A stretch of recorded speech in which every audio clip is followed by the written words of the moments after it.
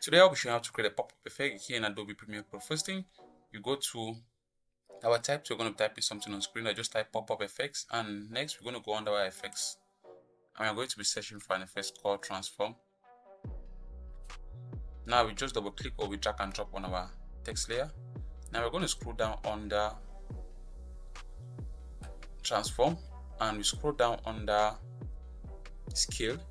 We are going to create a keyframe here. They just take it to the first frame,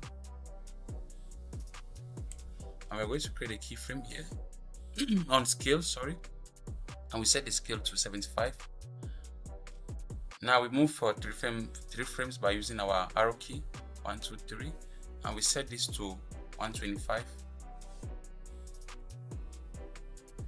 We move 3 frames again in front by using the arrow key 1, 2, 3, and we set this back to 100. Now we are going to scroll down. For us to add some motion blur to the effects, we're going to scroll down to, we're going to uncheck the use composition shutter angle, and we are going to increase the shutter angle to 360 degrees. So we have something like, and if you want to copy it to multiple layers, if you want to apply this effect to multiple layers, we just come here to transform, we right click, we copy, we highlight all these layers, and we press Ctrl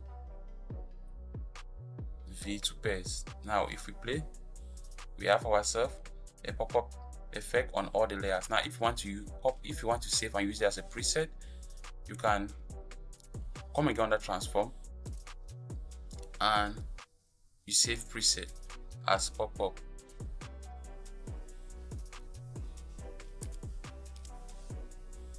When next you want to use it again, you don't need to create it from scratch. You don't need to just come to your effects and you search for pop-up, and we have our effects there.